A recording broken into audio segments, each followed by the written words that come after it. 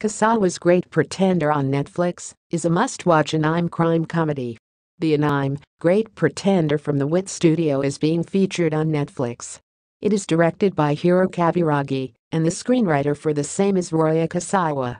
It is an encapsulating comedy tour de force with great characterization, jazz scores, and beautiful visuals. Japan's greatest swindler named Makoto Edamura has been presented as a con man. His lousy grifts catch the fancy of thief Laurent Thierry, who took a shine to Edamura.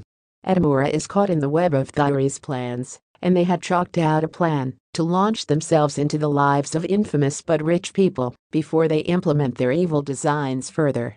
In Great Pretender, Abby and Cynthia, Laurent's old acquaintances mold Edamura into a thief and as a matured person before journeying onto their plan of ensnaring the criminal elite by their international thefts. Kosawa's art in the field of crime narrative is evident here. His storytelling is brilliant and reflects the sheer craft already seen in Ibu, Tokyo detective duo, Legal High, and last year's The Confidence Man.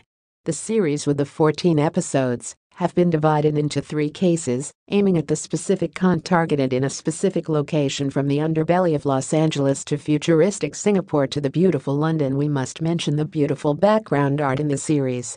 Studio Bamboo and Suyu, who had earlier designed for shows like Vinland Saga, Eden of the East, and Devilman Crybaby, have designed it for Great Pretender, with bright colored themes, cell-colored palettes, and attractive combination.